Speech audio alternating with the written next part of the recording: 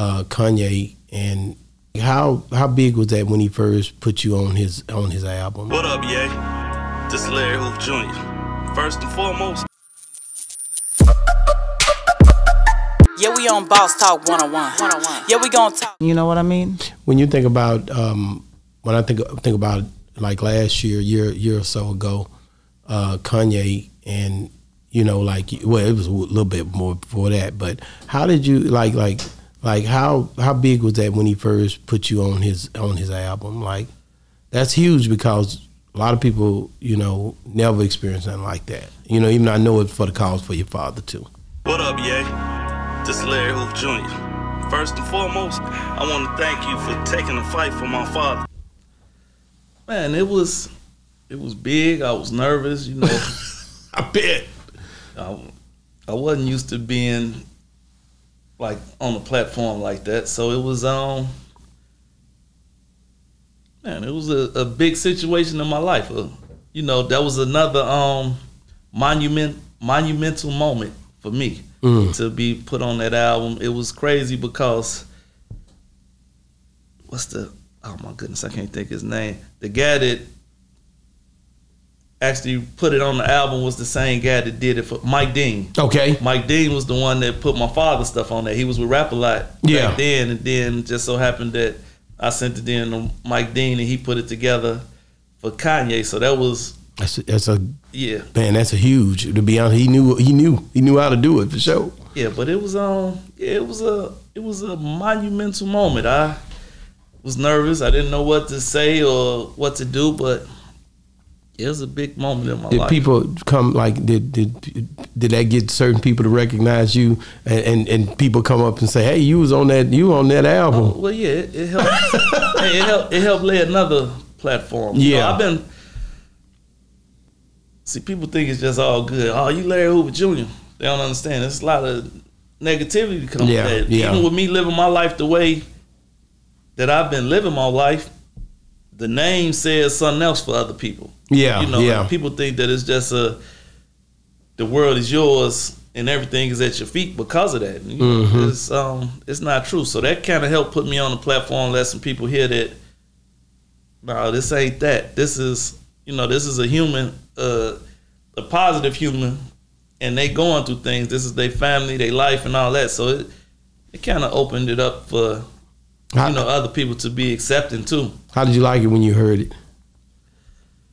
Still don't like it. I don't like my voice. You don't like it? I mean, I like it, but his voice, hearing itself. Just hearing myself is kind of like, You think you sound terrible? Some people used to say that. Some people happy to hear themselves or see themselves. You know, I kind of be like, she's the same way. I just know that that's who I am, so I have to embrace it. I be like, I gotta embrace it. I gotta do it. I can't, because you got. I look. But your voice sound great. Yep. Whatever. But I look at things different. I look at it as I'm doing something that's gonna help somebody. So just the way you speaking out, because you know it puts eyesight on the fact of light on your dad and him being locked up and you speaking, and that's the part where it motivates me to do it, and I get confidence behind it because I know that I pray about it. Yeah. So that's what make me feel like, okay, it's cool. Yeah, some people may do something and be like, look at this, and I may do it and they see it and they like, hey, let's look at this, and I'm like, I don't want to look at that. That's my wife. Come here, let's look. Here go the. Like, well, how you supposed to get better at doing what you're doing if you don't see That's what exactly you right. That's so true. And I'd be like, That's what made me watch some of my interviews, because at first I would not watch my interview. I'll just do it and leave it alone. Right. But in order for me to grow, I have to hear myself, hear what I'm saying, and learn how to tweak it next time to make it come across better. Yeah. Did you, when you did the Drink Champs with Kanye, what was your mindset going into that? Because I think about the small things, you know what I'm saying? But it's really big things because of the fact of you sitting down on this panel and you know how many people are about to watch this.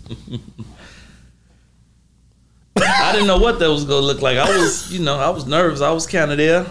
It was like I was more than a fly on the wall. Yeah. You know, I was actually a part of it, but it was still like, Did you take a drink?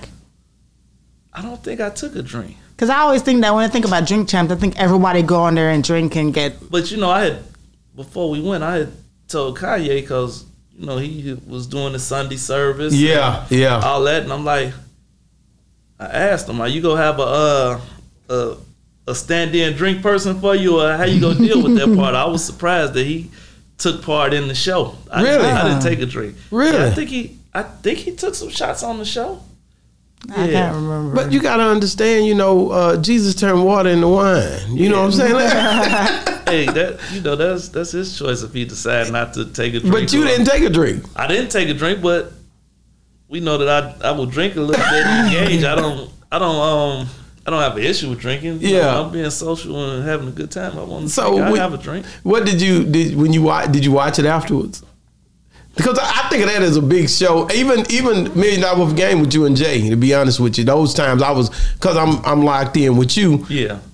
I'm looking at it like, okay, what they doing to my boy? To be honest with you, like how they handling you. I don't know Jay yet, you know what I'm saying? But I'm focused in like, okay, how because I know him. I know he ain't really rocking with these cameras like that. So I'm working on it every time it gets a little bit better. Yeah. And, I look at the situation like either I'm gonna do this or I'm not. That don't take me all the way into being super comfortable, but I just have to keep telling myself, what you gonna do? Either you go do this or you not go do it. So I'm trying to do better with it as time goes on. Okay, do you ever go in your mind be like, man, I shouldn't have said that?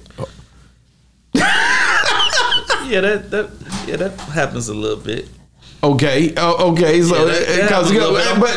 I'm thinking now while we going, did I say anything that I No, you didn't. That ain't what we do. Like I think it's, and the good thing about it is the more you do it, the more comfortable you become with it. You know what to say. But sometimes you say stuff and certain people can take it and turn it and twist it. Yeah. There's all type of things people can do not to create this image or this thing. So certain things that I'll put out, I look at this thing for. That's why I never do certain things other people do, like just live. I don't do none of that. I have to go through it to make sure that there's nothing there, and I pray about it and before I even put it out. To be honest with you. And I try to think before I speak. It's hard though because you get caught in the moment. Yeah, but I try to. But that's a part of who I am as a person. Like even when I was talking about relationships, you don't want to say things that you can't take back. Yeah, because you go home tonight. If it's something about the wife, you might get checked. I think. You know what I'm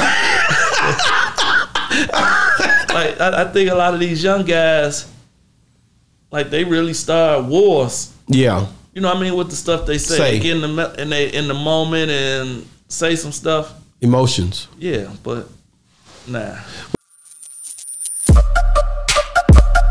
Yeah, we on Boss Talk 101. Yeah, we gonna talk.